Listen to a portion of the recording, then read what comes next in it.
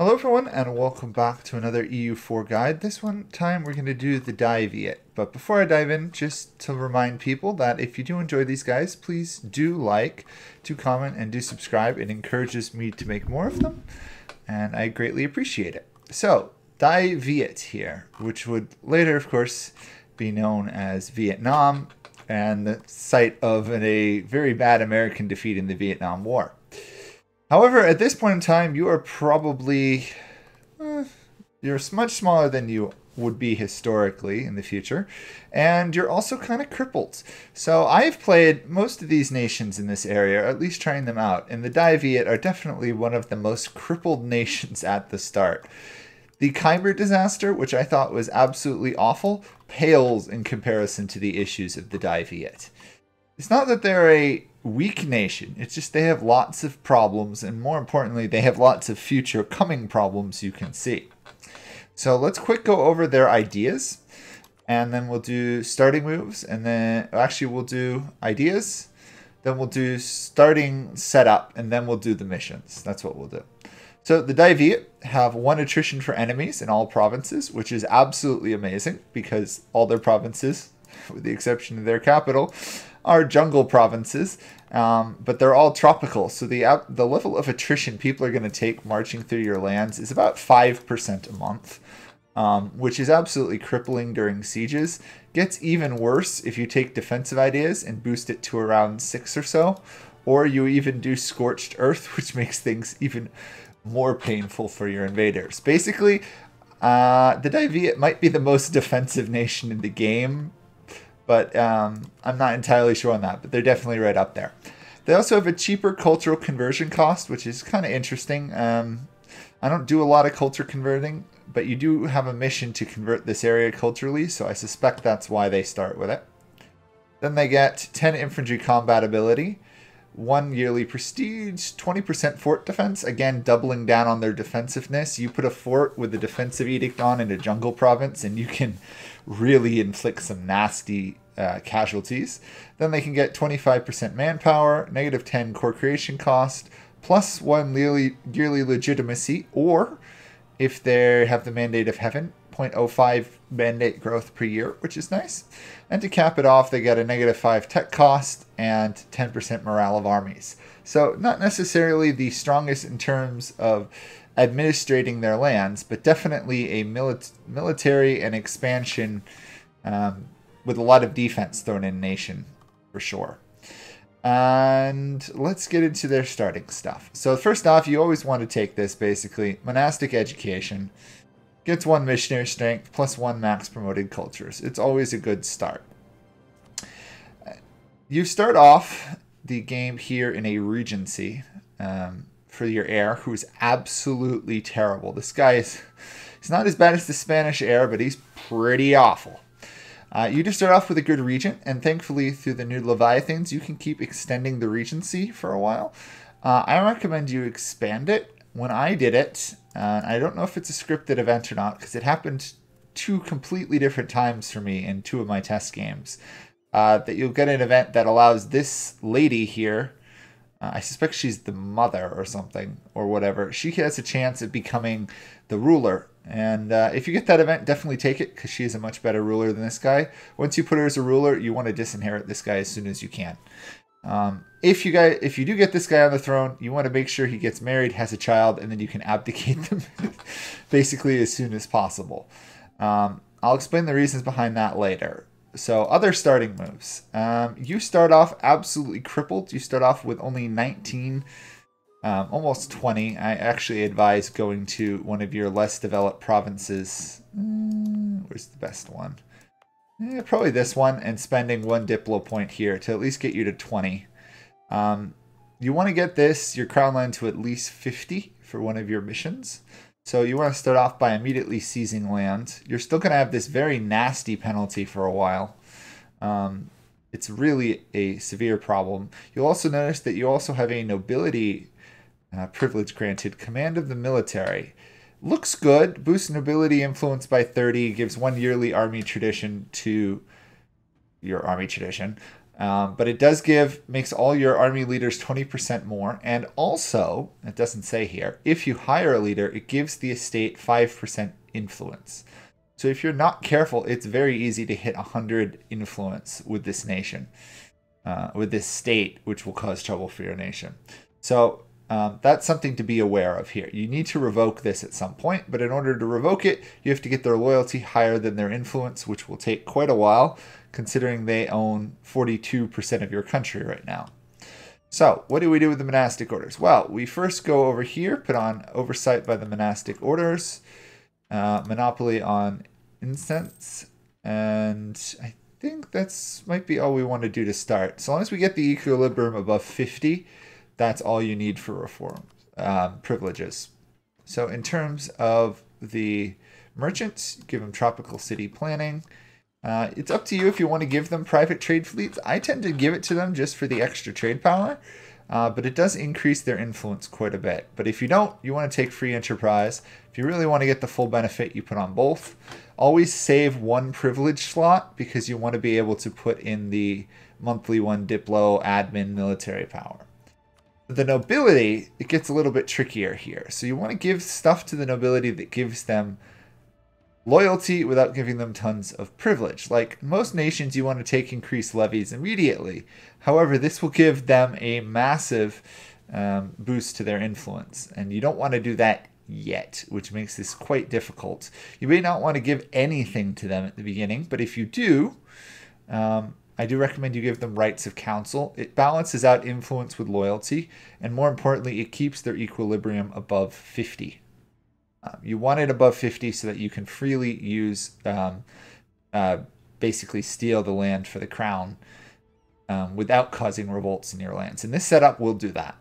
I don't recommend you start summoning the Diet that much unless you're going to revoke. In fact, you don't want to summon the Diet at all if you can avoid it, because it gives influence to estates, and you need to keep your nobility influence as low as possible. Let's see, what else? You want to take your trade ships, put them here, move them to Canton, put them on return at war. You want to increase the amount of light ships you have. You want to go down here, and this guy is collecting trade here, but he's making no money, so you want to actually move him back to your trade center from Siam. It will increase your trade just a bit. You don't make a ton of money from trade, but it'll be enough. Let's see what else. You do not want to hire any advisors. You are pretty much totally broke. In fact, I recommend that you mothball forts. If you want to try and see what to do with diplomacy, if you want to try and find allies, there's very few people who are willing to be your allies at the start of the game. You do start as a tributary of the Ming, and in fact, the best strategy I have found is to go to the Ming and do curry favors on them. And basically just always have somebody improving relations with the Ming, currying favors, make sure you're royal marriage to them, because once you get 10 favors, you can then start stealing ducats and soldiers from them, which will be very useful. If you can keep stealing ducats and soldiers, you'll be able to finance your wars and your development, but you'll also be able to have manpower, which otherwise you'll run out of. You do start out here with a army leader, which you want to put in your army and immediately start drilling. You don't want to hire another military general because, as I said, it will increase the nobility influence by 5%, and you want to avoid that. But it does exist. I recommend you try to avoid hiring any generals unless you absolutely need it. This nation over here, Wang Fuan, I guess, you start out guaranteeing them, as do La Zhang, Lan Yang, or whatever. So I recommend you do ally them, or at least you do a royal marriage with them. We'll talk more about that why later, but you want to get your relations with them as high as possible so that at some point you should be able to vassalize them. What else? If you're not going to use your fleet over here, you want to mothball your galleys. It will save you money, and money is something very precious at the beginning here for the Dai Viet. You can, if you want to, send a diplomat down here to start building a spy network up on Champa. However, Since you're in a Regency Council, which is a little odd, it feels like this should be just, a normal regent. You can't actually declare war. Since you have a Regency Council, we cannot start any wars. Which means until you get out of this Regency, which you don't necessarily want to because you want the monarch points, you're a bit stuck. You can't really expand. So in the case of you not being able to expand, you do have the option here, and I will mention this, is if you want to pass inwards perfection, you could decrease your development cost. However, be aware it does cost you crown land, so you don't want to do this now, but once you get above 50 influence here and complete submissions and you're not expanding, it might be worth passing, but overall, 3 development cost, it's nice, it's not really that amazing though, so... You can do it, you cannot do it, it's up to you.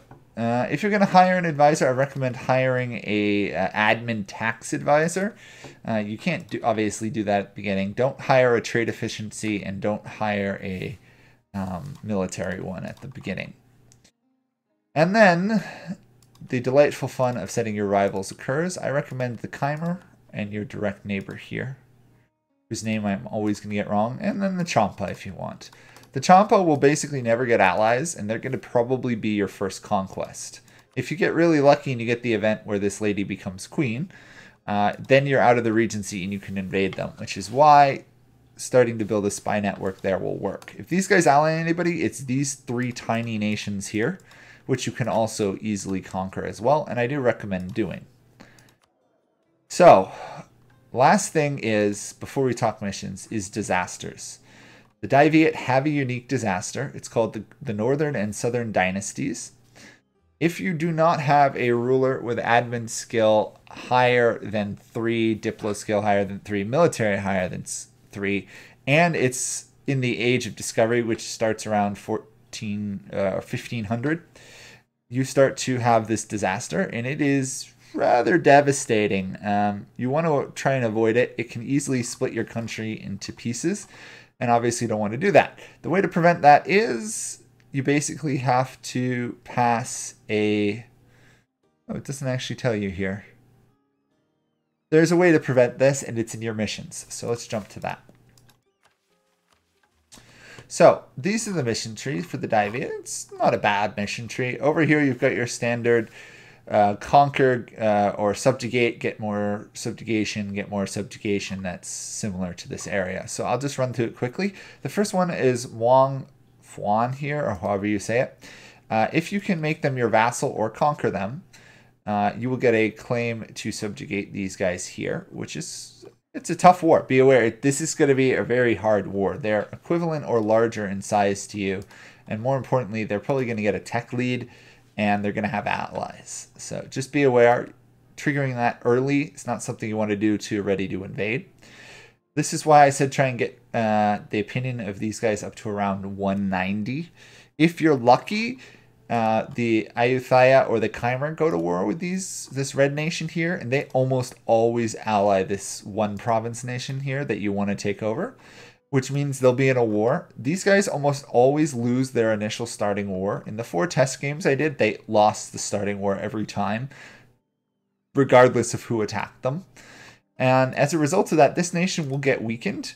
And if you get lucky, which I have done every game, their opinion of you to be vassalized will go up. Their economic... My economic base will then exceed theirs. The military base will exceed theirs. And if you got 190, you may have to go and give them trade favors for trust, which is why you want to either ally them, royal marriage, and probably curry favors with them. You can easily get them as your vassal without fighting, which makes it a lot easier because these guys usually stay guaranteed to them. However, if they do ally them, they will break the guarantee, so it is possible to invade after the war. I just found it easier to peacefully take over, by and large. So that is this tree right here. Once you subjugate them, you'll get a subjugation on these guys here. Once you subjugate them, you get a subjugation Ayutthaya. Once you subjugate Ayutthaya, you get permanent 2.5 discipline for the rest of the game, and you get a permanent claim on the Burma region here. So you can then conquer that area. Now the other tree is slightly more complex. It involves conquering the Champa to your south, which is not that hard to do. The issue is the Khmer will also be trying to conquer them. So you probably won't get all this land, which will delay you for a while. But it's not so much a simple matter as conquering them. You have to own them, and the culture has to be Vietnamese, which means you have to conquer them, wait a period of time, convert them to your religion, and then culturally convert them once their separatism is gone. So this will take you a lot longer than you would expect, but once you're done, you will have extended your Vietnamese culture, which is really tiny at the start, all the way down here. So that is these missions. Now let's go down the Stop the Disaster. Right here is the Prevent Division Disaster mission. So in order to do this, you have to complete all the ones above you and have 2 stability. So let's go over them. The easiest one here is Restore Examination.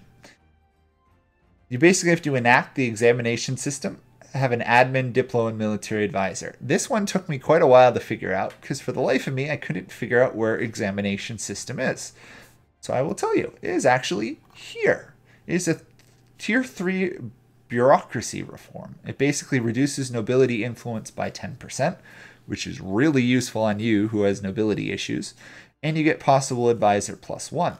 You also start with the unique Confucian bureaucracy government, which makes your advisors cheaper, which is really nice. I will talk something here. The level 2 noble privilege reform, you'll have a choice between strengthen noble privileges or curtail them. If you're having trouble with getting the nobility influence below, I think it's below its loyalty, I recommend you do take curtail noble privileges. It'll get you more tax. You won't have the manpower, which is super strong, but it will allow you, combine these two will give you -20 to their influence, which considering this will put you at 53, the 2 reforms you have here. And if it'll put you at 53, and then this will be down to 46. Then you can freely revoke the control of the military, which is required for the control of the army mission, which you also have to complete.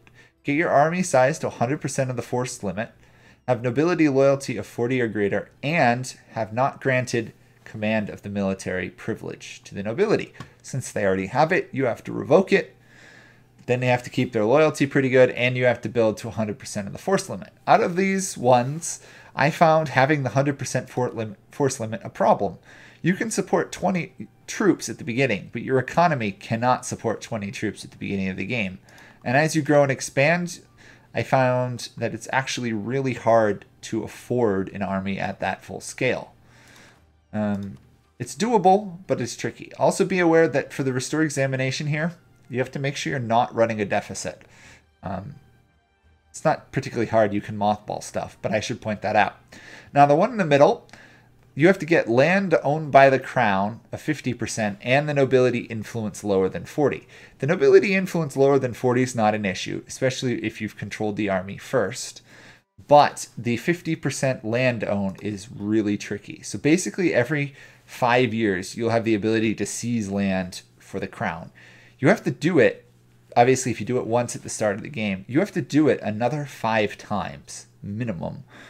Unless you develop 5% of your land, which you can do, but it's not the most reliable method of gaining crown land. Once you do that, and you've got their influence below 40, you can then pass that, get 15% tax modifier for 20 years, and if you control the army, you'll get 5 discipline. Once you've done all of that, you can prevent the division of the Dai Viet from the north and south, and you'll also get a nice -10% stability cost for the rest of the game, which is really handy. Just helps a little bit. Now you've got a couple separate paths here. The one on the left is your standard let's invade the Ming. Basically, if you break free of the Ming, you insult the Ming, and you've prevented the division, you can insult them. Once you've insulted them, to complete this mission, they'll lose 20 mandate, which is really painful for the Ming. It will give you a good opportunity to invade them. You'll get a permanent claim on this area. You conquer this area. Actually, you conquer Canton here. And then you will get claim on South China. Once you conquer South China and Canton, you can become Emperor of China, because at that point the Ming are probably collapsed. And you can claim the mandate. Then you can complete the mission, the Mandate of Heaven happens. The middle one here is less important. You can basically improve relations with the Japanese, and if you do that, you'll get a diplomatic reputation for 20 years. That's about it. Basically, you want to improve it with whoever owns Kyoto, which is almost always going to be the shogun unless the shogunate collapses. Then you can purchase Western arms here. If you meet a European country that has a province in the Indonesian super region, has an opinion of 100, you've got an army tuition of 50, you can buy European arms till the end of the game, which gives you a wonderful 10% siegeability and a less useful negative 30% artillery cost. Nothing to scoff at though. Artillery is expensive. It'll save you about 9 gold a purchase on the artillery out of 30. So 21, 9 gold. It's pretty useful. The last one here is Faith and Learning Tree. If you have 15 temples, religious unity of 90, you will get monastic learning. Negative 5 idea cost for the rest of the game, which is very nice. Basically, if you can stop the division, it becomes much easier for you to expand and everything. Then you can do state education. If you have 10 universities, you can then get institution spread and prestige, less useful. But here, if you've got the development of this province to 30, and you have the development of this province down here to 30, you can complete it and you will get an empire rank automatically, even if you're not empire sized, and you'll get the event, the Imperial Citadel, which I will not spoil because it's a fun little event.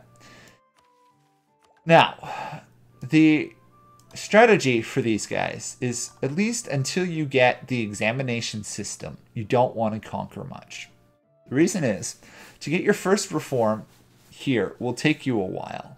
And once you've got your tier 2 reform, it's going to take you another 20 years or so to get to the 3rd tier reform. You can get there faster if you're really lucky and you get events. Of course, you could have negative events as well. Once you get the examination system, you no longer care about your reform progress as much.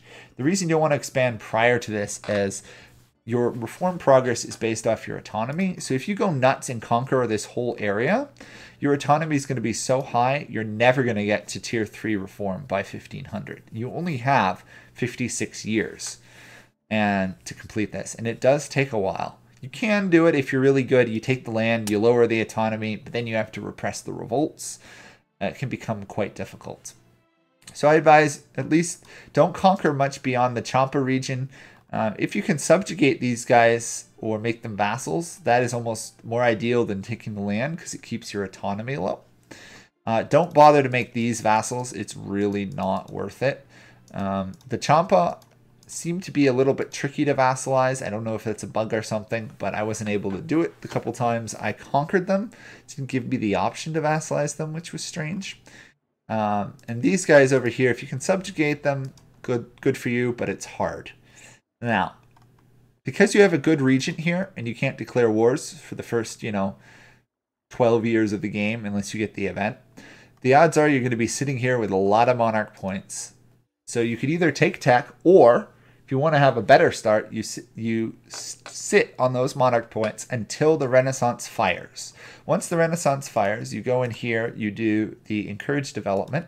If you're really lucky, you get an event that gives you rainy season. And if you're lucky, you get 200 gold here and you can upgrade this center of trade to level 2.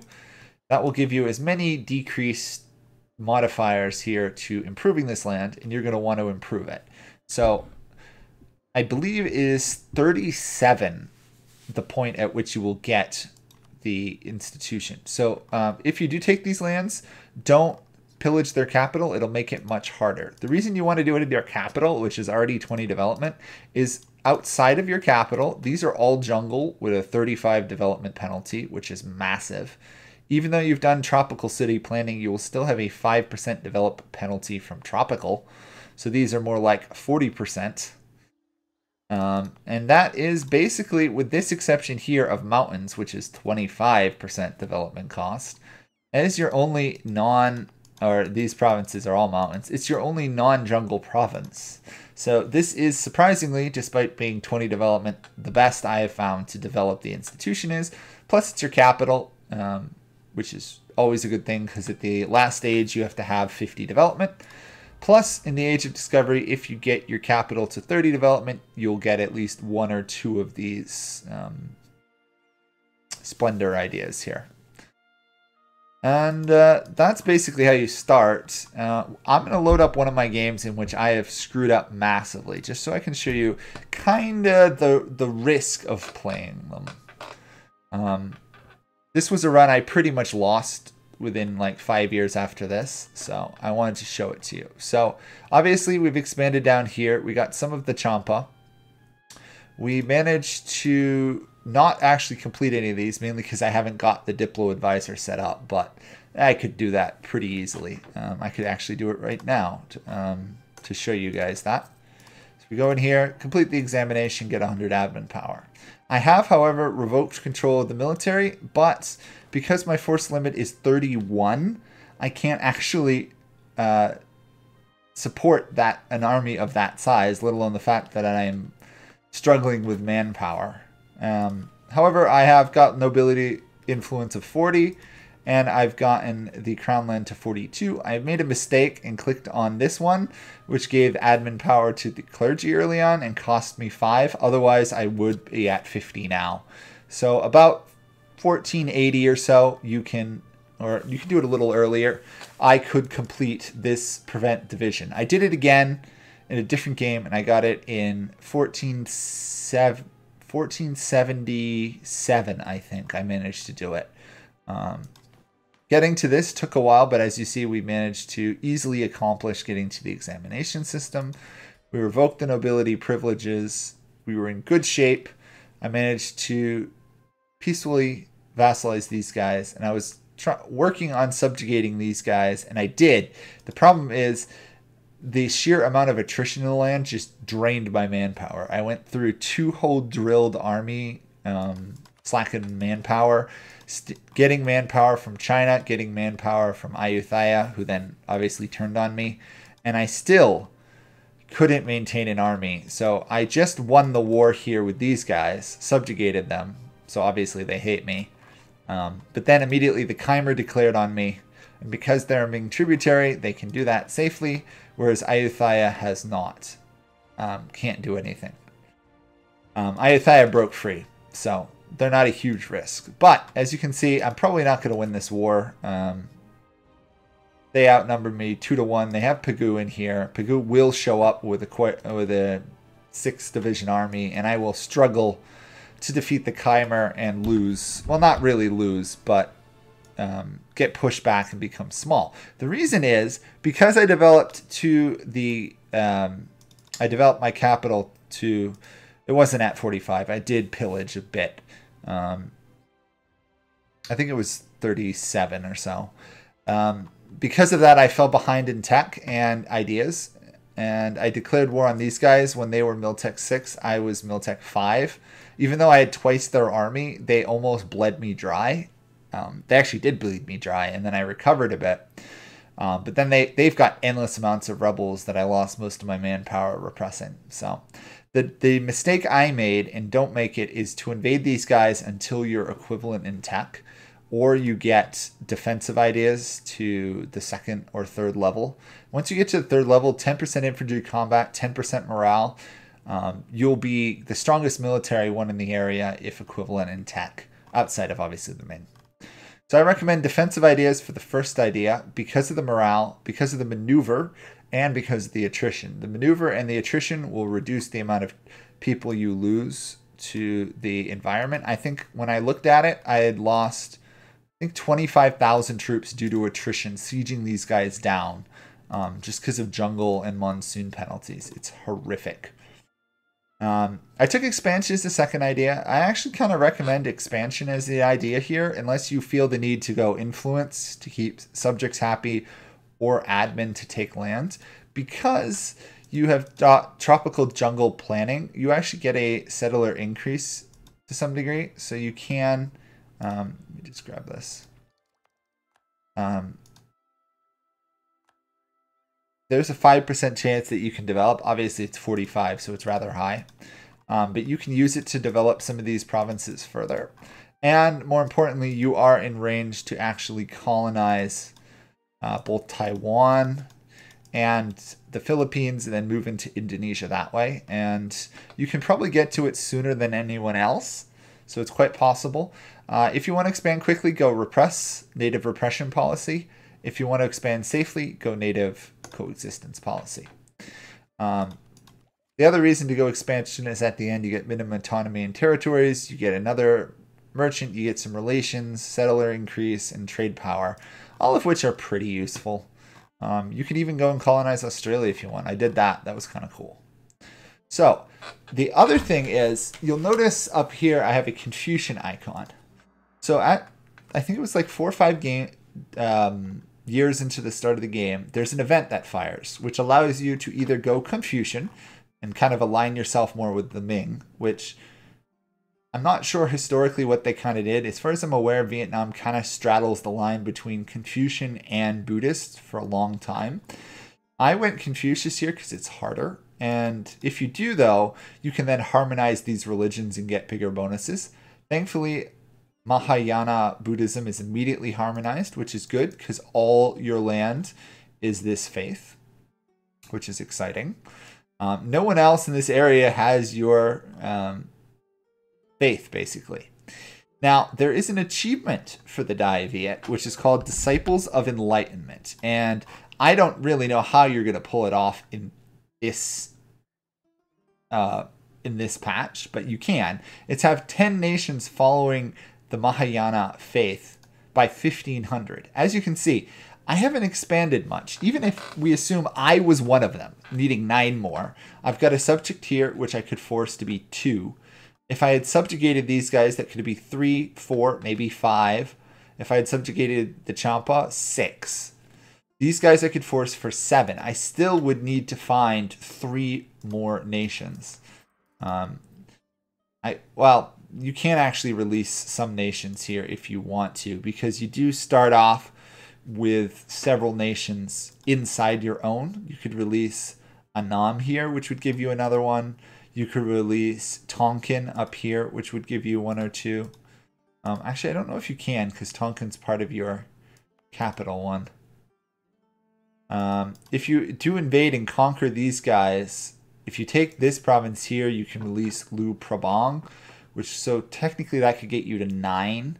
If you subdued these guys, Hisweni, so if you took these 2 from these guys in a subjugation war, you then use one of them to fabricate a claim on some nation over here, maybe using your subjugation on La Na here, conquer them, conquer these nations here, force them to your Mahayana faith. You could pull it off before 1500. It would be very tough.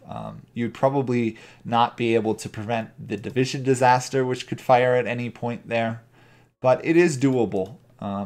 It's just going to be super tricky. It's probably going to ruin your run, so don't do it on a game you want to continue on. I will point out the fact that even though you are Buddhist, these people down here are not going to particularly love you. The Buddhists get along reasonably well with each other, but not as good as other faiths. And down here you've got some Hindu provinces which you will want to convert, and you will need to convert them if you go Buddhist in order to culturally convert them. However, if you go Confucian, like I did, and you harmonize with them, which I'm in the process of doing, once you harmonize with the Hindu faith, you can then culturally convert them. We can prove that by looking up here in the Zhuang Rang. We can change the culture to Vietnamese even though they are of the Buddhist one, but because they're true believers because of our Confucian religion, they get along. Now, if you go Confucian, I should mention that you want to go to your priests and give them the clerical minister's privilege, which will give yearly harmony increase of 0.25. Because if harmony goes down when you integrate it, it can cause some serious issues. As you see, the development cost is up, tolerance to the true faith is down, yearly legitimacy is negative.